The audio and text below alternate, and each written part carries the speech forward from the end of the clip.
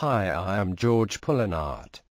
In this video we will learn how to monitor Linux servers with Icinga2. As a prerequisite, you need to have an Icinga2 server up and running. In the description of this video I have a link to another video demonstrating how to set up Icinga2 on CentOS 7. Through this video and next videos, we will learn to monitor the entire IT infrastructure.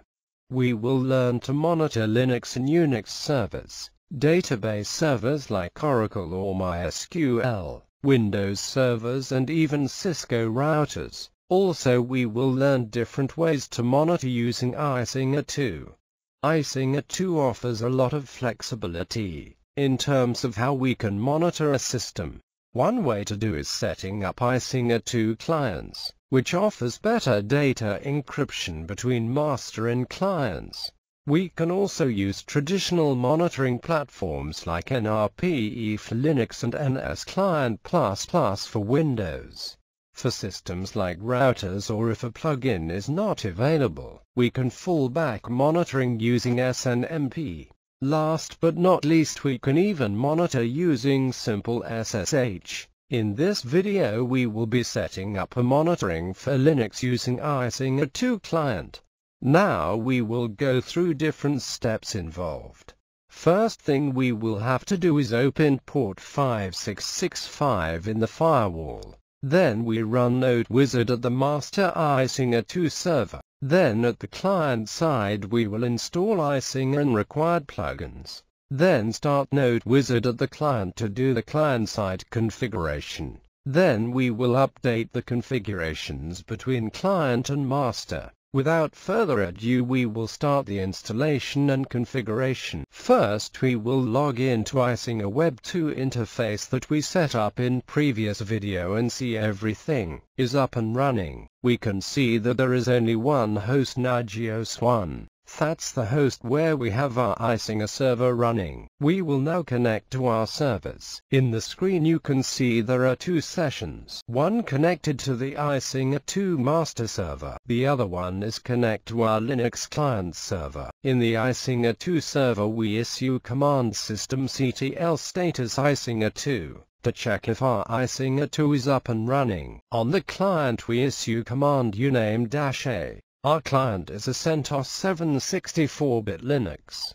Now at the Icinga master server we open port 5665 on the firewall. This is done by issuing command firewall cmd --permanent --add port equals 5665 /TCP. We will do this for UDP2. We then reload our firewall by issuing firewall cmd-reload. Now we do the same thing at the Linux client that we are going to monitor. Open port 5665 on firewall for both TCP and UDP and then reload firewall by firewall cmd-reload. Now we get back to Icinga2 server and run Node Wizard. To do that, type Icinga2 Node Wizard at the command prompt and hit enter.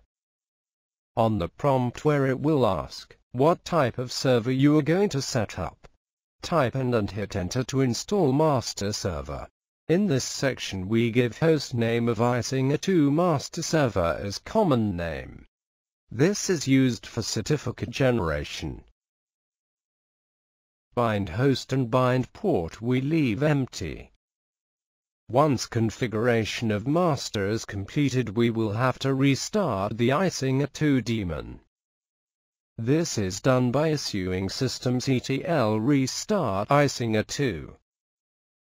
Now, we will get back to the Linux client and will install the Icinga EPEL repository from packages.icinga.org/EPEL using rpm-i. Then install Icinga2 client, which is basically Icinga2 configured as client. This is done by command yum install Icinga2. This will resolve and download all the dependencies and will install Icinga2. Now we will install Nagios plugins by install Nagios plugins all, then hit enter. Oh, looks like we cannot find those plugins. This is because this is a brand new installation and we need to install EPEL repository from fedoraproject.org. This is done by install then web link to EPEL, RPM. Now we will retry command install Nagios plugins all. Looks like it's working this time. It will resolve all the dependencies, then download them and will start installing. Once the installation is complete, we will configure the client by invoking Node Wizard. This is done by issuing command icinga2 space node space wizard, where it asks whether this is a master or satellite setup. We type Y and hit enter. This will configure this server as client. Where it asks common name, we give host name of the client. In our case it's client1.gsp.com. This is used to generate certificates for client side. Now we need common name from our master. This is the common name we gave while we configured the master. In our case Nagios1 is the common name from master. Once copied and pasted common name from master to the client. Hit enter. At the prompt, do you want to establish a connection to master from this node? Type Y, and hit enter. At this prompt we have to provide a fully qualified domain name of the master. In our case it's nagios1.gsp.com. Then hit enter. Our port to communicate between master and client is 5665. Then hit enter. We will not be adding more master endpoints, so we will type end and hit enter. At this section, client, also known as satellite, will connect to master for CSR auto signing. We will leave host and port the default, which will be masters. This fetches the certificate information from master and will ask us to verify. We will type Y and hit enter. Now it will ask us to give PKI ticket generated from master. And in the hint, it will provide us with what command to run. We will run that in master. This will generate a PKI key. Copy this from master and paste at the client. Once pasted, hit enter. We will not enter anything at the bind host and bind port. Also type Y and hit enter at both accept config from master and accept commands from master prompts. To finish the installation we have to restart Icinga2 daemon. This is done by issuing systemctl restart Icinga2. Once restarted we will check the status by issuing systemctl status Icinga2. Everything looks good. Now we go back to our master server and issue the command icinga2 node list. This should list the client we just configured. Also it will list the services that will be monitored at the client. Now when we check at the Icinga Web 2 console, it's still not showing anything that we are monitoring. This is because we have not updated the master Icinga2 process with this client's information. To do that at Icinga2 master we issued the command icinga2 node update config. Once config update is completed we will reload Icinga2 service by issuing service Icinga2 reload. Now when we get back to Icinga Web 2 interface we can see our new client. In our case it's client1.gsp.com. You can click on the refresh button to see at each service that we are monitoring on client1.gsp.com switch from pending state to either OK or warning or critical. In our case we have two critical alerts, one for GVFS This is a VMware file which the guest don't have access, and another is HTTP. Our client don't have HTTP service set up and running, so we will disable both of those monitoring.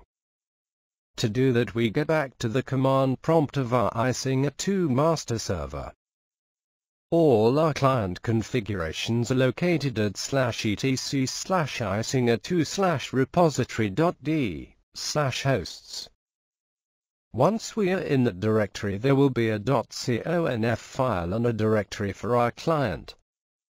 First we will examine the client1.gsp.com.conf file. Then we will cd to client1.gsp.com directory. Then do ls-l. Here we will have configuration files for all the services that we are monitoring for client 1. Since we don't want to monitor HTTP service for this client, we can disable it by renaming http.conf file as http.conf under bar disable. Once disabled, we will reload Icinga2 service by issuing service Icinga2 reload. Now, we get back to our Icinga Web 2 console and hit the refresh button. We no longer has our HTTP service monitored for host client 1. Now we will take care of this GVFS issue. In the Icinga2 server at the config directory, we do ls-l to list all the files. As you can see in my screen, there are two .conf files for disk. We will cat disk.conf first. Then we do a cat on disk %2f.conf file. Oh, since there is a space in the file name, I have to escape the space with a backslash. In the screen you can see, one monitors all the disks and the other monitor just the root mount. We will disable the former. This is done by renaming disk.conf to disk.conf under bar disable. Then we reload our Icinga2 service by issuing systemctl reload Icinga2. Now we get back to our Icinga Web 2 console and do a refresh. Looks like everything worked, which means we no longer monitor HTTP and GVFS file system. But, before we conclude this lesson, let me show you one more thing. To do that, let's get back to Icinga2 server command prompt. Then issue command Icinga2 node list. You can see the service disk and service HTTP is still there. But we just disabled it, didn't we? Now I want you to think for a second, where can this come from? Now let's issue command Icinga2 node update-config and see what happens. You can see in my screen, it's updating the configuration for disk and HTTP from client server. If we now reload Icinga2 service and look at Icinga Web 2 console, you can see monitoring for service disk and HTTP came back there. We will fix this, so this won't happen again. But, before that, we will remove the newly pushed disk.conf and http.conf. Then reload Icinga2 service. Now when we refresh Icinga Web 2, we won't see those two services. To prevent this from happening in the future uploads, we have to edit config files at our client side. At the client side, go to /etc/icinga2/conf.d directory and do ls-l. You'll see a file called hosts.conf. We will back up this file, then edit. We will then comment out checks for disk, but leave disk monitor for root as is. Now we will comment out checks for HTTP service. Once completed, we will save and close the hosts.conf file. Then we will restart the Icinga2 service at client-side by issuing command systemctl restart Icinga2. Then we get back at the Icinga2 server side and issue Icinga2 node list.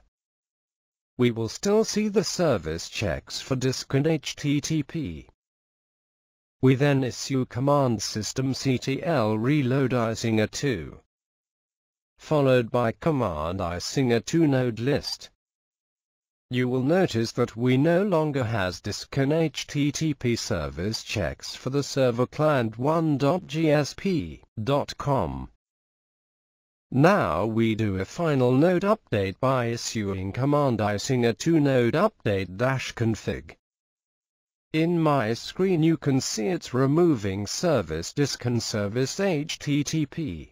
Now let's reload Icinga service by issuing command systemctl reload Icinga2.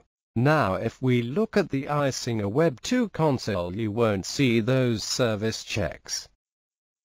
To summarize, we learned how to monitor a Linux server with Icinga2 client. Thanks for watching, and please don't forget to like this video.